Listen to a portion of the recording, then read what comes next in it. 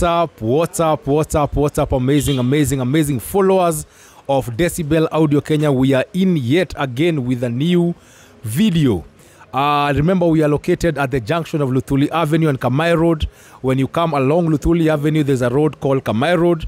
Get in through Kamae Road and you will find our shop written Decibel Audio Kenya. So today we want to bring you yet another video, but before we do, remember to always like our content, subscribe to our channel, and comment any question that you may have. Always remember to ask us any question, and we feel very much honored when we answer all your questions. So without further ado, today we want to bring you yet another video. We want to show you how to connect more than one amplifier. Actually, there's a viewer who had asked us to do a video showing how to do more than one amplifier coming from your source. So either from your mixer, equalizer, crossover, blah blah blah. How do you feed a single signal from the source, actually from the amplifier? How do you multiply the number of speakers that you can be able to do? So today we want to show you two ways, and we do the first video to show you the first method of looping. So we are going to show you how to loop signals from one amplifier into the other. That way you can be able to manipulate as many speakers as you may wish. For as you may know, in our previous videos we have shown you how to know the number of watts, to match the number of watts that an amplifier can handle. So today we want to show you exactly how to loop as many amplifiers. If assuming you have 20 top speakers or you have 20 sub speakers, how are you able to get the signal from your mixer going into the amplifier if you have limited inputs? Alex, pande moja. Thank you. Nani yako nyuma yangu? Mercy. This is called Mercy. Mercy is testing a microphone. Yeah, Mercy is testing a microphone. So we want to show you how you can be able to manipulate the number of speakers that you can be able to do. Actually the signal coming from your amplifier. So we're going to show you method number one. So come along, Alex. Today we are still doing the video with Alex, and I'm being also assisted by Alex Utangalia Nyuma. We are also being assisted by Lucy. This is Lucy. Lucy, say hi. Hi. That is Lucy. Lucy is holding the sound card. So actually we'll show you the format that we use. We use our phone. We have a sound card right over here. We can do a next video showing these ones. So the sound card is feeding the microphone that I'm using. That's why you're not able to hear any other voice coming from the shop, because the shop is still running. We still have clients on board, and we are doing an amazing job. So we have signals coming from our mixer. All right. So as you may know, most of these mixers, even if they try to manipulate the number of outputs, you will never be able to get maximum outputs to serve as many speakers sometimes as your needs may be. All right. So sometimes you may want to serve 20, 30 speakers, top speakers, 12 sub speakers. You have maybe 12 monitors. So how do you get all these outputs from your mixer?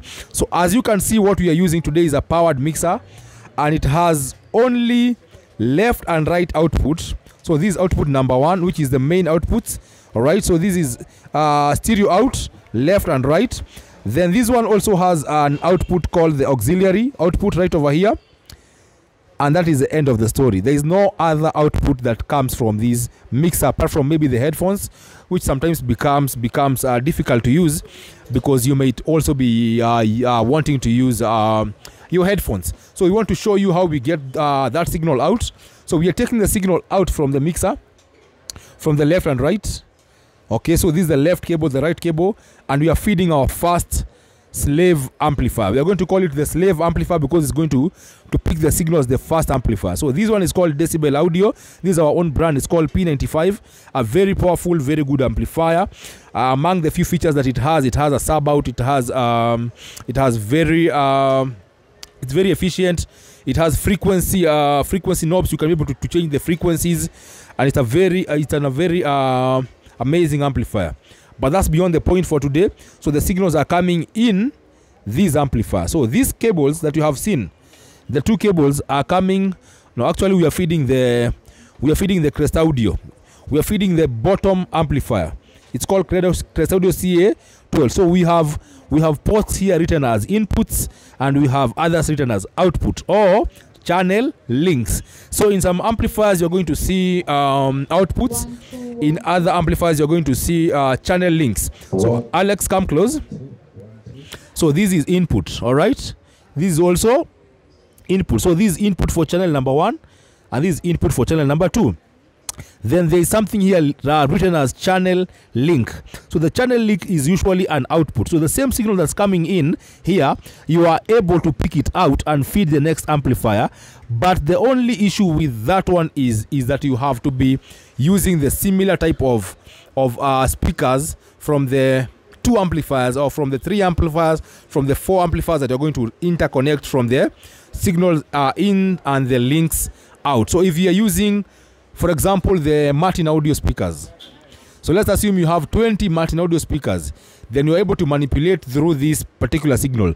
The problem is if you want to connect, for example, the Martin audio speaker together with the full range RCF speaker, so you are going to be mismatching probably the frequency, because coming from your crossover, assuming it's the last component feeding the amplifier, you might have frequencies that are meant for a mid-range speakers, but you want to feed a full range speaker that the frequency might not respond so well to the full range speaker. So but if you want to manipulate a number of speakers, as long as they are of the same watts, same type, probably just to manipulate the number of speakers that you want, you use the input signals, then you have the output signals. So the output signals, when you put output, then you come and feed the input of the second amplifier.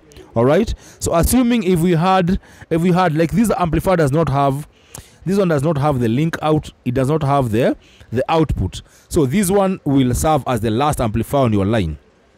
So when you feed all these speakers, when you feed the speakers here, you feed more speakers on this slave amplifier, this is master, then all these are the slaves now, then you are able now to manipulate as much signal as you want. Even if you had another third amplifier that has the input and output, we're able to manipulate as many as we may wish. So let me show you. So this amplifier is not getting any signal from the mixer, but when we put the signal in, let me put some music. Kish nichezee music hapo kidogo tu, dakika moja pale. Signal iko hapo. Inacheza. Sawa. So it's playing. So we come here. So this is the first amplifier that was receiving a signal. You can hear it playing. Okay. Then when you do this one as well, you see it's playing. So we have 2 amplifiers that are serving from our main left and right. All right, so that is the first way you connect, you manipulate the number of signals, the number of speakers that you can be able to do, and basically that is it. That is the first way. Then in the next video we show you how to connect using something called a Y cable. That is where you have amplifiers that do not have link out, that do not have an output signal. So remember to subscribe. We are doing amazing videos, but you guys are not subscribing. You guys are enjoying the content, but the only reward that you can be able to give us back is by subscribing to our channel. So kindly subscribe to our channel, like our comments, like our content, comment on our videos, and it's going to be amazing. So we are done with the video. I say bye-bye from me. We were doing the video with Alex, so Alex can also say bye-bye. Let me hold the knee for him. Alex, say bye-bye. That's Alex. Lucy, say bye-bye. Rose wants to say bye-bye as well there. And Jay, say bye-bye. All right. So it's the end of the video, guys. See you in the next video.